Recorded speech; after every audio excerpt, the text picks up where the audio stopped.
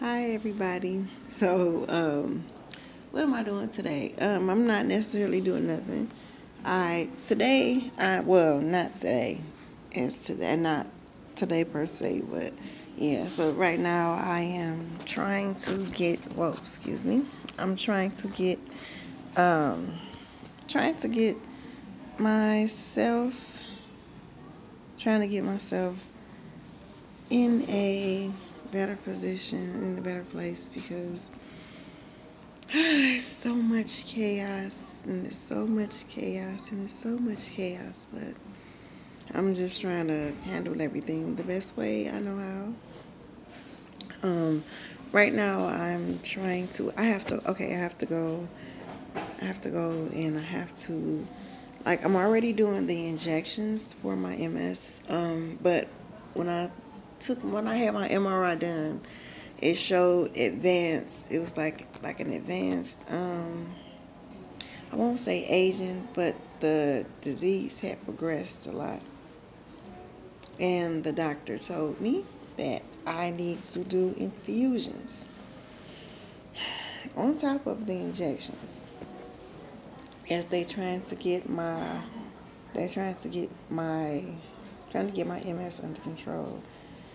This is a whole lot. I don't know. I don't know how to feel about it. I'm just trying to not really be sad because I'm not trying to. I don't want to be sad. But, oh, excuse me. But it's a lot going on. It's a lot that go on with that. Then so the insurance company said, well, here, take these injections. Initially, they only had the first injections that I took, and now all of a sudden they have the generic version. The generic version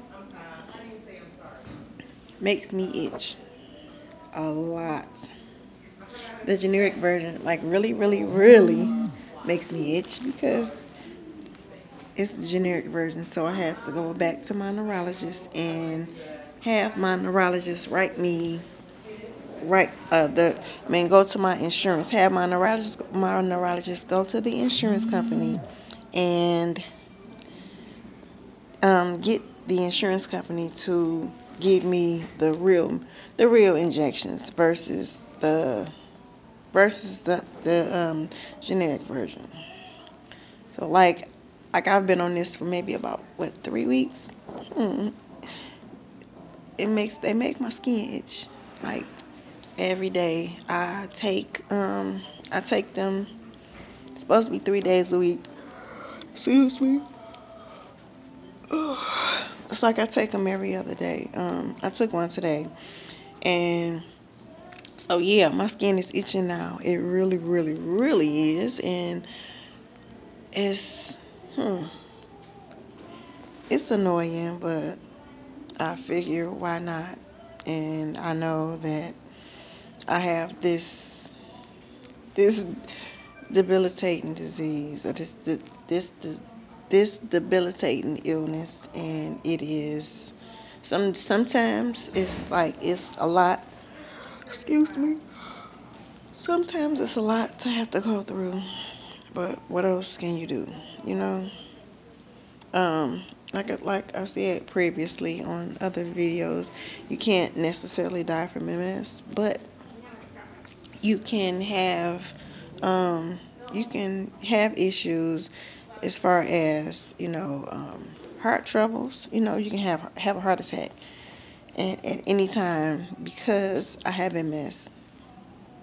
I'm subject to something like that, and it worries me at times. But what else can I do?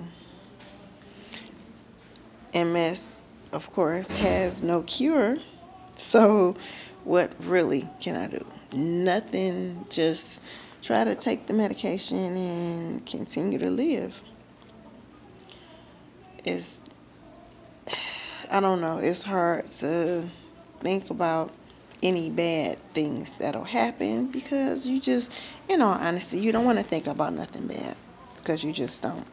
I'm sitting here like rubbing my body parts. Excuse me, rubbing my body parts because I am, like I said before, this makes my skin itch. And I took an injection today. I did take an injection today, so it kind of makes just like, it's really just like, just, it's eating at your skin. It makes you itch, and it's annoying. But then again, that's something that you have to go through, because you want to make sure that you are in the best health that you can be in. It's it's a lot at times, but what can you do? Oh, Jesus, excuse me. This stuff makes my skin itch. It makes my skin itch. So now I'm waiting for them to. They already. I'm waiting for my insurance company to. Okay, the fact that I'm going to take. I'm going to take the real injections versus the generic kind. It's weird because, back in the day, it was only just the real kind of injections. Now it is generic, and then they have some other stuff. So now, with the advanced, I won't say aging, but with the advanced stuff that's going on with my brain, I have to. They want me to take injections. I mean, not injections because I already take those. They want me to do infusions. How do I feel about infusions? I never wanted to take anything other than the injections, because the injections were safe to me. I didn't want to do anything else because I just honestly I didn't trust anything else, especially with especially dealing with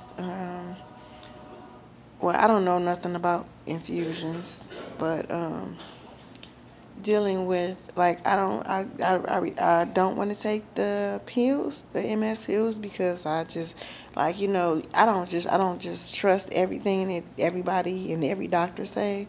Like, everything has, some things have really horrible side effects. I don't want to do that. I just want to be simple and safe. And my neurologist says that the plan that I'm going about now is the safest for me to use. So I'm trying to just be happy and healthy with myself. So, and then, so I have other issues going on in my life, and some days are better than others. I see a counselor, therapist, whatever you want to call her. She is a wonderful person. I see her once a week because she helps me deal with the situations and the issues that are going on in my life. Um, I was recently diagnosed with having PTSD, post-traumatic stress disorder. I do not, I've never been in the army, but I've went through times where I've dealt with a lot of horrible situations in my life. And some of that stuff is really hard to get past, really hard to get through. And I am fighting to get past all of that because I just am. This is honestly a fight for me every day because of the situation that it was. It's not the easiest to deal with, and it's not the hardest to get past. So, I've had a very difficult childhood. But that's part of me being able to, me being able to go to therapy and try to get a better understanding of my life and what I've went through and what I'm going through now. Right now, I'm in a pretty decent place. I just am. Right now, I'm in a decent place, and I'm trying to live my best life for me versus a life for everybody else. Because I don't feel that I need to go through nothing or nothing with nobody. I just don't. I live my life for me. Like, I think it was like after I turned 40. After I turned 40, it became just, my life just became about me, and that's just it. So that's where I'm at now. And I think, honestly, I think people really couldn't deal with the fact that I just wanted, because I was always a people pleaser and always wanted to please everybody else and have everybody else like what I was doing and understand what I was doing. But now I don't care. I don't give a fuck about shit. Because what's the point in me caring about how everybody else feel if people don't care about me? People don't care about how I feel. What's the point of me caring about how they feel? No reason. So, okay, there it is. But I don't know. I'm trying to be the best me for me because there is no need for me not to. I feel better. I'm glad I go. I'm trying to do more videos now so that I can just be me and live my life for me. Of course, I have a few bloggers, have a few blogs that I write on. One of them is Miss Matara, MSMatara .blogspot.com. That's the one that I write about my MS the most. That's the one that I write about my MS the most. That's where I write about my MS a lot. I don't do it as much as I need to, but I do it now more so because I feel like written expression is like everything. That's something, like, I've been a writer since I was a kid. Excuse me. Been a writer since I was a kid, so for me to be able to write and to get things off my mind is always a good thing for me. Always something that I think that helps me do what I need to do for myself. So, I started, oh Jesus, I started off writing, like years ago, and then I started my blogs, and then I progressed, and then I slacked off, and then I progressed again. But I'm back. I'm trying to be back and do more, so that I can write and people can really understand. People can really understand. I know I'm taking my glasses off. People can really understand what I'm talking about and what I'm going through. I go through a lot, but you can't necessarily let anything stop you from doing what you need to do for yourself. So I'm just trying to do what I need to do for me because I am. There is no need for me not to. You know. Now I'm just trying to do me, trying to do me, and trying to do me. But whatever the case is, I just have to continue and know that everything is going to work out in the best way that it is. I felt, I felt some kind of way earlier today, but I'm here, and I'm thankful to be here. I'm thankful that I'm above ground because I'm just happy to be me. That's it. I learned how to appreciate myself, even dealing with all of the issues that I have and the disabilities that I have. So, trying to do what I need to do for myself as much as I can because I just do. So I don't know. I just wanted to share that. But if you want, you can go to my blog. I'm gonna see how I can. Like, I'm not really a good YouTuber. I don't really know much about the dynamics of it, but I'm gonna see if I can post a link to my blog on, like, I gotta see. I'm trying to, yeah, so people can see what I write and can understand a little better. So, but it's 15 minutes. I said I was gonna do one for 15 minutes just to be able to write. I mean, just to be able to let y'all know what's going on with me. So, trying to see. Now I'm waiting till I gotta go back to the doctor for them to so I can start my infusions. And then so along with all of that that's going on, I have to go I have to go see an audiologist. So my the MS affects my right side a little more than my left side. Um, my left side, I can hear maybe 50% out of my right ear. My right ear is like you can hear, but you can't. It's like diminished hearing. It's really weird. It's sometimes I don't know. And this just started. It started maybe about like I started having issues maybe about 6 months ago. Like first you can hear, but then you can't hear. Then you can hear again, then you can't. But what else? I don't know. I gotta go see an audiologist for them to. And it was crazy because I initially when it happened, I went to the doctor, went to actually to urgent care, and they flushed my ear out. And they said they didn't see anything because I just couldn't hear. I couldn't hear on the right side. They flushed my ear and there was nothing wrong. But dealing with MS, that's an issue that's an issue that you deal with.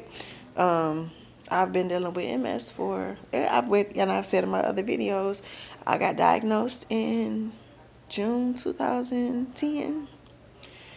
When I was about 15, about probably about 15, 14. Well, I say about 10. I won't even say 10, maybe 11, 12, something like that. I'm 40 now. When I was 24, I had optic neuritis, and it was like I could see, but like it was like a film over my eyes, and I was like literally blind I think it was for a week. And then I went to the doctor. This was at 24. Went to the doctor, and the doctor said, you need to see a neurologist. We think that this may be MS. At 24, I wasn't thinking. I'm like, okay, yeah, whatever. Although I'm not sure. I know I've told this story a million times. I've written it a million times. But it's just, it's difficult to really think about. But it's just like, okay, well, this is what you got to deal with. So now, like I said, about 6 months ago, I couldn't hear out of my right ear. Then it came back maybe probably about 2, 3 weeks after that. And then like this has been happening for the last, I say about 3 weeks, 3 weeks to a month. So now the doctor, I got a new neurologist, and he's sending me to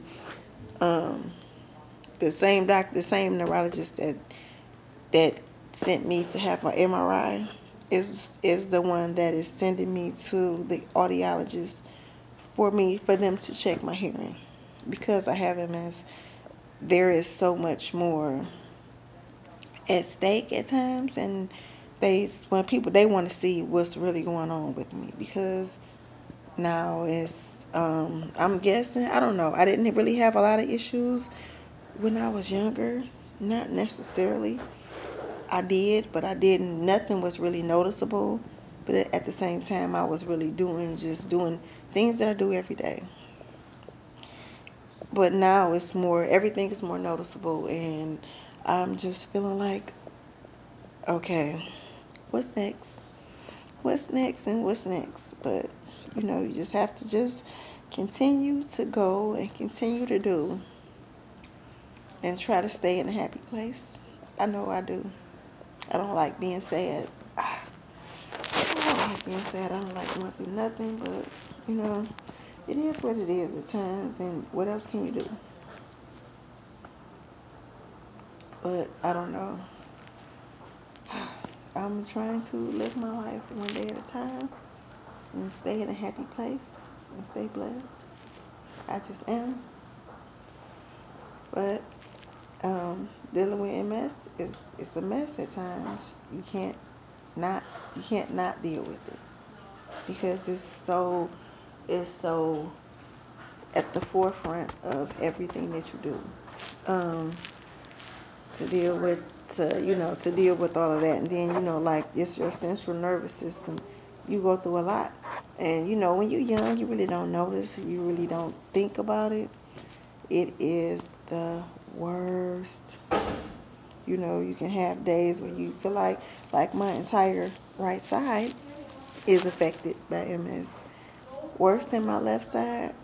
My right side, everything on my right side is different than my left side, and it's sometimes it's challenging, but what else can you do? You just have to continue to live life and do what you need to do for yourself, because if you don't, who else is going to do it for you? But I'm getting ready to get off of here. I just wanted to share a few things with y'all about me and my health and everything. Well, not everything. Some of the stuff that I'm going through.